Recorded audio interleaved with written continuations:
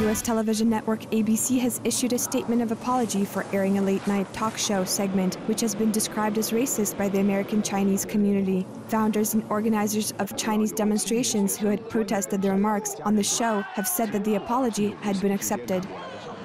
The statement said that the broadcaster promised to strengthen its review process and that it would take the necessary steps to prevent this type of issue from happening again. The uproar in the Chinese community began when a segment aired on the Jimmy Kimmel live show where the host asked kids how the U.S. should deal with the national debt owed to China, to which one of the children said that the United States should kill everyone in China. Critics said that the comedian Kimmel should have stopped the comment and explained to the children that it was wrong, and ABC should have removed the comment from the show, which had been taped before it went on air.